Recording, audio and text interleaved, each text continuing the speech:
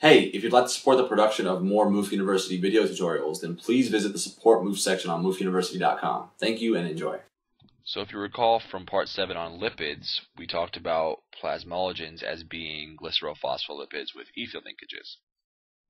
And that ether linkage is shown here in place basically of an ester linkage, which is normally there because of an acyl group, which is the case actually at carbon number 2 here. But plasmalogens have an ether linkage at carbon number 1 of the glycerol backbone. And they are also another characteristic they have is they have the first 2 carbons of the R group attached at carbon number 1. Those 2 carbons have a double bond between them. They have desaturation there. In addition, otherwise, actually, the plasmalogen is essentially a glycerol phospholipid, where X is some alcohol that's attached there as part of the polar head group. Now, the question might be, okay, plasmalogens, they are glycerol phospholipids, but they are slightly different because of these 2 reasons. The question is, how does each of these things get there? How does that ether linkage get there? How does that degree of unsaturation get there? How does that happen? So let's investigate it. First thing that happens is we're going to have dihydroxyacetone phosphate, which is basically going to be the glycerol backbone. We're going to take that and we're going to join it to an acyl-CoA. And this acyl-CoA has these little asterisks next to it. And the reason why is because they're associated with this question up here. Is the identity of this acyl-CoA important in determining the identity of the end product plasmalogen? That's something that we can't know right now. We have to go through, look at the pathway, and once we're done, come back and see whether or not this particular acyl-CoA was important or not. But until then, we'll just go through the pathway. All right, so DHAP's 3 carbons are going to be the glycerol backbone, essentially. So we take it, we join it with this acyl-CoA, and what happens is that the coenzyme A portion falls off, and we connect that acyl group to carbon number 1 of the dihydroxyacetone phosphate, which gives us 1 acyl dihydroxyacetone 3-phosphate. 1 acyl, because it's an acyl group with the 1 carbon, dihydroxyacetone coming from DHAP, and the 3-phosphate is a phosphate on carbon number 3. Now, aside from that, we have another acyl-CoA, and what we're going to do with this acyl-CoA is we're going to turn it into an alcohol. So in order for that to happen, 2 things have to occur. First thing we have to do is get rid of the coenzyme A. It's not the first thing that we have to do, but in the process we have to consider that we're losing that coenzyme A. In addition, we're turning this carbonyl here into an OH, an alcohol, a hydroxyl group. So that was a reduction reaction, and the reducing agent that's going to be used there is NADPH. So NADPH is oxidized to NADP+, while the carbon here specifically, the carbonyl carbon is reduced to having a hydroxyl group. And I labeled this other carbon over here as the alpha carbon just so that it can help us track these carbons so we can see exactly what's going on here. Now, question over here is why NADPH? Just because we're talking about biosynthesis, so reductive biosynthesis makes sense. Okay, moving on. Next thing that happens is that we're going to take this 1 acyl dihydroxyacetone 3-phosphate and connect it with this alcohol. In fact, precisely what we're going to do is this acyl group here will be displaced by this alcohol portion. Okay, so what happens here is these 2 things come together. This acyl group comes off as a fatty acid, and we end up having that chain there replace this acyl group. So now at carbon number 1, we have that acyl group there, or excuse me, that alkyl group there, which actually changes the name of this molecule. And now we actually have this ether linkage. So we have this ether linkage here, whereas before we had this portion here, which is the ester linkage. So the ester linkage is basically replaced with an ether linkage.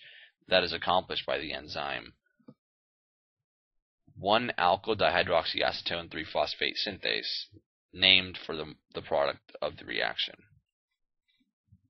So once we have that alkyl group at carbon number 1.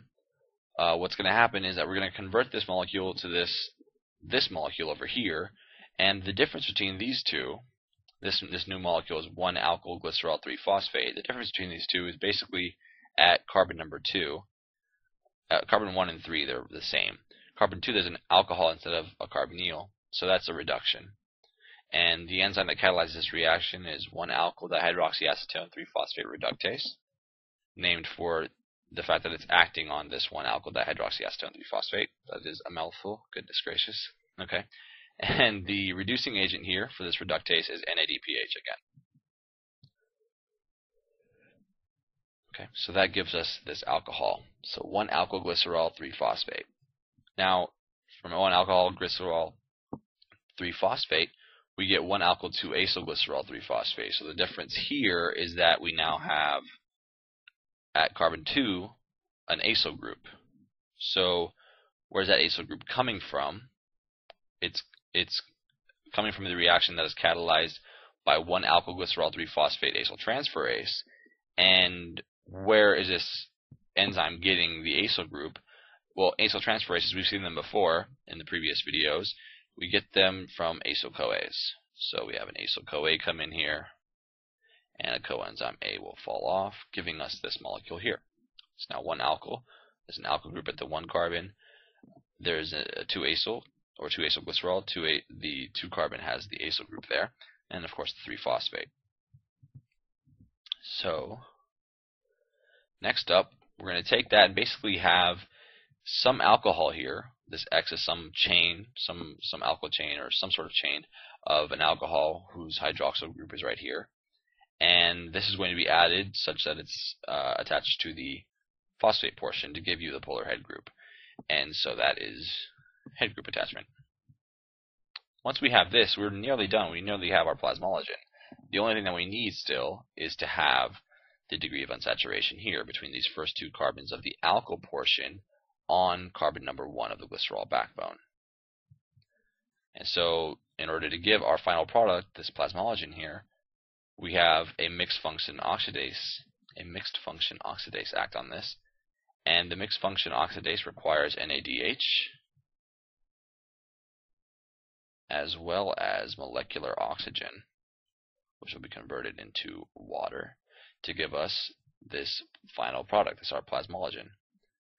Now, what I want to do is go back to that question that we asked earlier about that acyl-CoA, this green one, this green acyl-CoA. Is the identity of this acyl-CoA important in determining the identity of the end product plasmalogen? Well, this is the green one, right? What happened to it in our product? Is it in our product? No, it's not there. We lost it. We actually lost it in the step here when these 2 components came together and the alcohol displaced it. So that acyl group is gone as a fatty acid. So the identity of this plasmalogen is dependent only on the brown acyl group, acyl-CoA that we came from, and the blue acyl-CoA that we came from, labeled R2 and R3. So this one was important in determining the overall structure and identity, and so was this acyl-CoA. But this guy was actually not important because it ended up just leaving right here. Anyway, I hope that video was helpful in trying to understand plasmalogen synthesis. Thank you for watching. Thanks for watching. Don't forget to like, comment, subscribe, and be sure to share the video with anyone who you think might find it helpful. Thanks and happy studying.